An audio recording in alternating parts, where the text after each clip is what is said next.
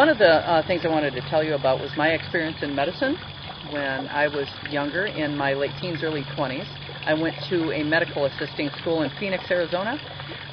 And in Arizona, at least during those years back in the late 70s, the scope of practice for a medical assistant was a little broader than it is here. In fact, we could work and do quite a few procedures and so forth that a regular nurse would do as long as we were under the supervision of a physician, which I was. And I worked out in a remote desert medical clinic that even had an emergency room, and out there I witnessed birth and death. I assisted during a woman's heart attack where she eventually died, and it was pretty profound experiences. And I also worked for a neurologist in California, and I worked for an internal medicine practice here in Lansing many years ago. And I've also, again, in California, I worked for this holistic practitioner who was a doctor of osteopathy, a DO, who did nothing but hands-on osteopathic manipulation.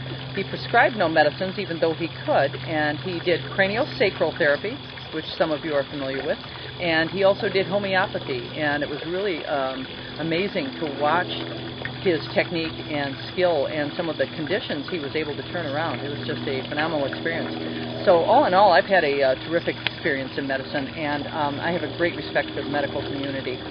I think a lot of times when you're an alternative healthcare practitioner, that isn't always so, and I really want to encourage you to avoid medical bashing. A lot of times, many of you are, as I am, like to do things in the so-called natural way, and that's all well and good, but let me tell you, if you have a heart attack or you have a car accident or some other traumatic injury or a brain tumor or something, you're really glad that there are medical professionals out there. So let's be kind. It was a powerful experience, like I said. I learned a lot, and that's how I felt when this class came about. I felt qualified to teach the class because I did have a decade of experience in that field, and I'm fascinated by medicine. There's a lot of good to it, just as I am fascinated by massage therapy.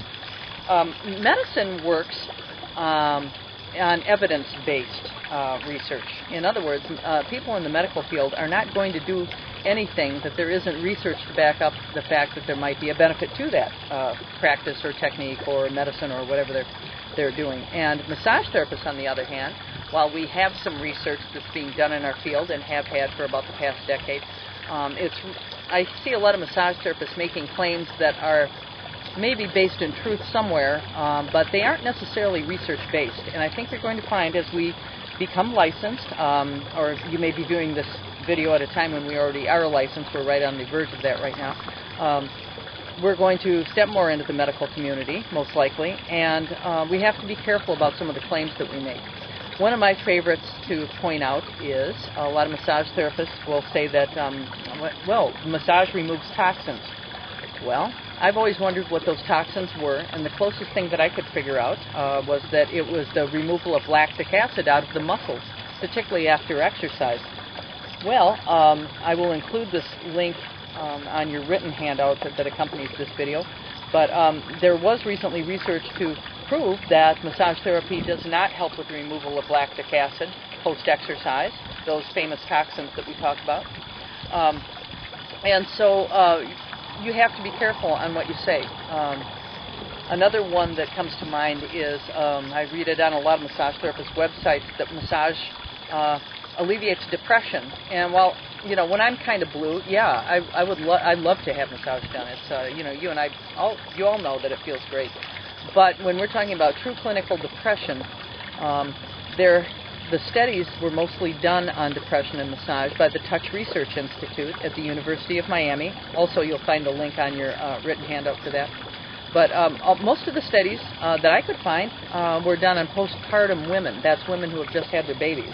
Now, women who have just had their babies are very prone to depression, and they have a very unique hormone profile at that time in their that phase of the postpartum after having a baby. And so to just say that massage alleviates depression, yes, in fact, that's somewhat true, but you're talking about the research that was done on a very small subgroup of people, those who were postpartum mothers. And so just making a sweeping assumption that massage removes or alleviates depression, if you said that to a doctor who went in and looked for the research, and they said, well, yeah, I mean, what are you talking about here? It can help. There's some evidence to show that it alleviates postpartum depression, but nothing about just overall clinical depression. So be careful how you say things and the claims that you make in massage therapy. I think it's important, as we kind of move into the mainstream more, to make sure that whatever we claim has some research to back it up. And there are some good sites for research right now. The Touch Research Institute, the University of Miami, again, is an excellent resource to find massage therapy research. In your professional journals, there will be articles written about people who do research, and that research may be interpreted by the magazine, so it's not the actual research, but you can glean some pretty good ideas there on what is and what is not true in massage therapy. And it's important to stay current to keep up on what the current research is.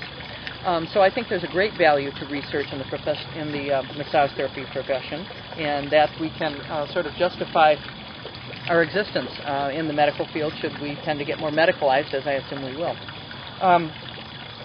Also, doing research in massage can be a little flaky.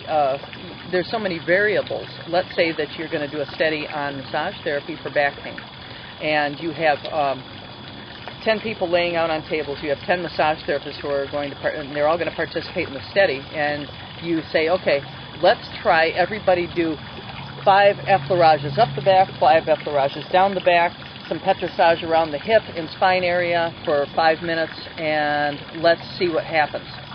Well, the problem with massage therapy is you have some variables, such as what about the hand pressure of the massage therapist? What about the speed that the massage therapist does the techniques? What about the massage therapist's rapport with the person on the table? Is this somebody that they know and there's a trust bond there where the person's going to feel more comfortable and relaxed, or is it somebody they've never met before? How fast is the massage therapist moving their hands when they're applying these techniques? How much experience has the practitioner had? Are these very, very highly skilled practitioners with very sensitive hands, or are these people who have maybe just freshly graduated out of massage school? So there's a lot of variables. It makes it very difficult to get real solid research. And research is not cut and dry. It's not cause and effect necessarily, but it can show trends and possibilities that it's, for instance, that massage, it's shown that it's probable that massage can help in reducing postpartum depression.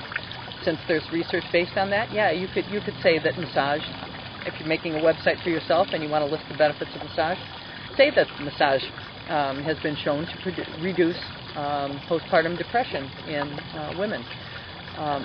Make sure whatever claims you make, though, are backed up by some research, and there is going to be more and more research done, so you'll have a lot more to look up. The Internet is a great resource for research, as you're probably finding out.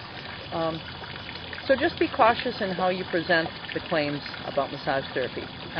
In future lecture topics, we're going to talk to a researcher to see how research is done, things you have to look at when you're reading a research study.